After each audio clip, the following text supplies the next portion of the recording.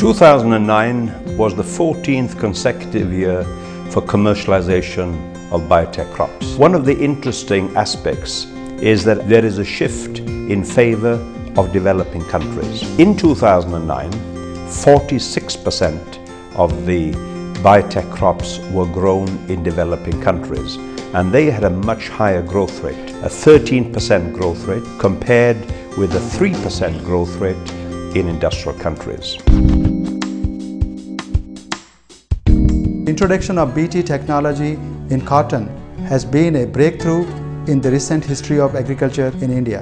In 2009, Bt cotton technology has contributed a whopping $1.8 billion to the farm economy alone. India has become the second largest cotton producing country in the world after China, and India is also the #1 raw cotton exporter in the world. The Philippines gained something close to $50 million additional benefits from the adoption of biotech corn. Economic benefits to farmers, $125 to $180 per hectare, which is a fortune for around 250,000 corn farmers in the country.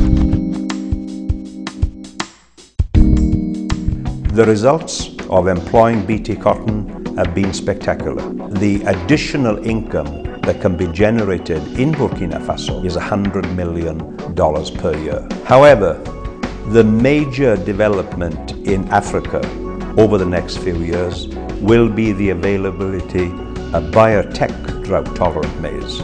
These drought genes are a set of genes that virtually no farmer in the world can be without.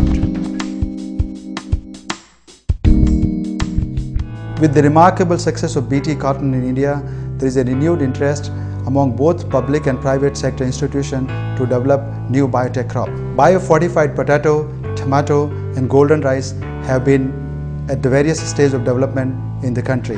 There is a need for sharing of knowledge and attributes of these technologies with the society. ISA has been involved in knowledge sharing and capacity building programs for the success of biotech crop in India.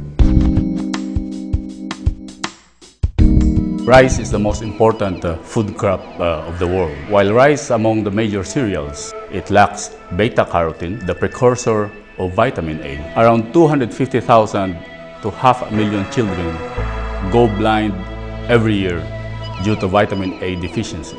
Golden rice is a biofortified rice that produces beta-carotene, the precursor of vitamin A. What about the future?